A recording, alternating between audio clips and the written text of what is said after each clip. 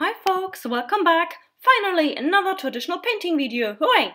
This is this year's present for my mom for Mother's Day, and in case you are wondering, it's okay. She has a healthy habit of staying away from the internet whenever she can, so there is little chance that she will see this before I can hand over the original to her.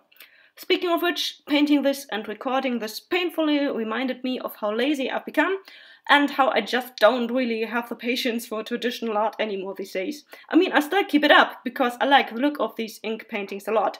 I also think that original traditional paintings are much cooler presents than printouts of digital art. I mean, if you have the chance to actually hand over the original to your giftee, at least, but usually, in case of your parents, you have.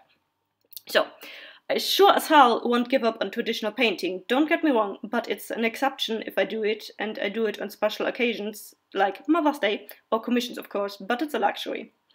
Why, you ask? Well, you see, the recorded video material here runs for roughly an hour. That's not much. You could say, hey, wow, you painted this so fast, surely it's less trouble than digital art? Well, wrong. It took me all afternoon and way into the evening to paint this. What you can't see on the video is hours spent on, for example, waiting for the paint to dry. It doesn't take long, but it does take a minute or so, or even several minutes if it's larger, very wet areas that need to dry. It's too little time to do something meaningful in the meantime. You can eat a chocolate bar or something, but you also can't just go on right away. You also can't see how I texted my best friend whether she'd be so kind and drive me to the store where I get my supplies, cheaper than via the internet too. My best friend lives in another city, but she's still faster at the store than I am because she's got a car and I don't. You also can't see how I'm cleaning the brushes or rescuing the sponge or these brushes for my cats. You also can't see me going to the copy shop and having my line art printed on watercolor paper, so I can actually start painting.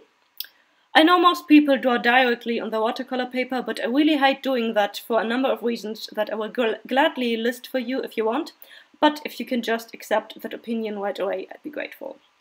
In short, traditional art is a real hassle. I'm not saying that to discourage anyone to do traditional art, on the contrary, I love it. And I love people doing it. I just want everyone to be aware how much of a hassle it is. So please understand if I don't do it every day or even every week, unless I have a very good reason or somebody pays me to do it, okay? Cool. So that's my unhelpful art advice for today. I hope you enjoyed watching me paint anyway, and I hope to see you back for more process videos in the future. See you and have a great day!